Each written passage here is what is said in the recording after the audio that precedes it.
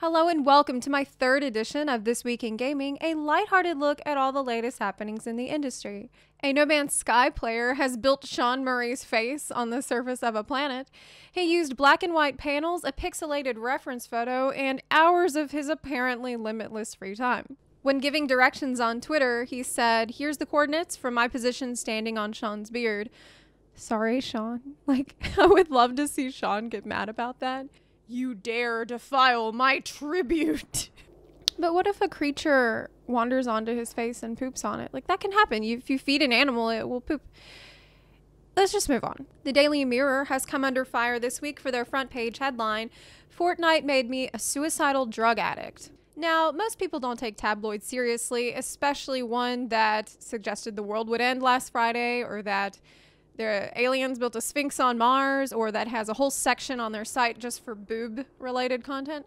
But oversimplifying suicide is dangerous and even more irresponsible than spreading the word about high-heeled Crocs, which, if we don't talk about it, maybe they'll go away. Eurogamer's former YouTube producer Chris Bratt posted a series of tweets on Tuesday about the writer for this story, Matthew Barbour, who apparently has a history of paying people to say horrible things about video games. Chris posted a 2016 email from Matthew where he offered about $100 to anyone that would describe how Pokemon Go ruined their life. For $100, I'll describe how Snorlax robbed me at gunpoint. Chris, the Eurogamer guy, actually wrote Matthew back with the most ridiculous tale he could manage, saying that Pokemon Go ruined his marriage, his wife is now looking for Digletts with the guys at work, and the betrayal hung in the air like a Pokeball that had been thrown just as the servers crashed. Matthew called him back and said though he figured parts of the story had been embellished, he'd print it anyway, and he even suggested some new lies that could make the story more shocking. Regarding the recent Fortnite story, Eurogamer posted an email from Matthew where he was urgently offering £300 to anyone that would talk about their child's Fortnite addiction. He said, "We need this to be as strong as possible."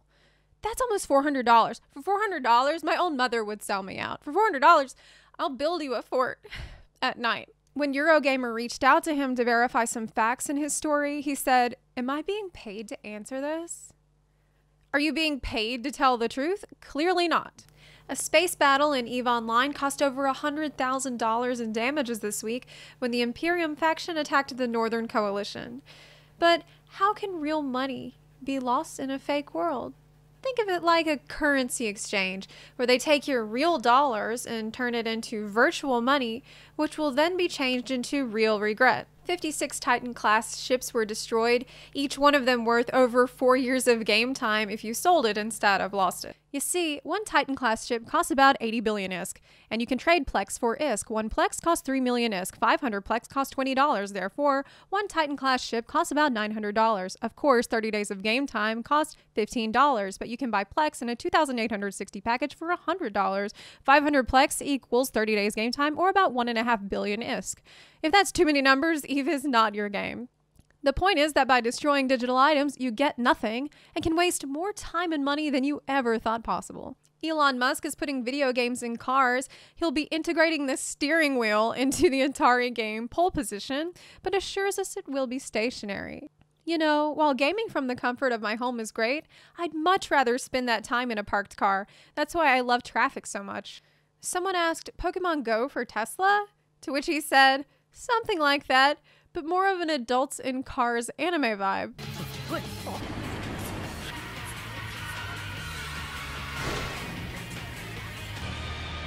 Yeah, that seems safe. In World of Warcraft, Blizzard sparked some fiery controversy this week with the Warbringer Sylvanas animated short, the Old Soldier cinematic, and all of the pre-patch content for week 2 of War of the Thorns. So I'm going to get into all that. Spoiler alert if you don't want to hear about it. Okay, so when I first saw the Sylvanas Warbringers short, I had prepared myself. I knew that it wasn't going to be as good as Jaina's because nothing will ever be as good as that ever again. So I set the bar real low. And when I watched it, I grieve for you. I was still disappointed. But not because this was dishonorable or a war crime, but because it didn't feel like there was narrative grounding for this to feel understandable or genuine. And it felt like Blizzard kind of crapping on the Horde again. That's why you see all these morally gray memes in the comments, because at BlizzCon, Ian, the game director, said that Azeroth has never been black and white, it's always gray. Well, this is about as gray as a Naru's butt. Then I did the quests surrounding this event, and I started to see the bigger picture in context. So right before it plays, Saurfang sends you on a mission to save civilians, and he says, "I will not kill innocents." Then when you finish, he says, "We fought with honor today." That whole interaction exists to show the contrast between these leaders and to remind you of the true values of the Horde. Next thing, Saurfang chooses to save Malfurion's life, kind of going against an order from Sylvanas to bring his head to Darnassus. Saurfang had attacked Malfurion from behind, and he said that that was dishonorable and he didn't deserve the kill. So he tells Tyrande and Malfurion to just get out of here, get somewhere safe because we're about to sack the city, and he saved their lives. I can't stand Malfurion or Tyrande, and I thought could have gotten rid of one of them, but anyway, the Warbringer short plays. Then you fight some dryads after that say you follow a madwoman. Okay, all this is here as context to make you feel this specific way.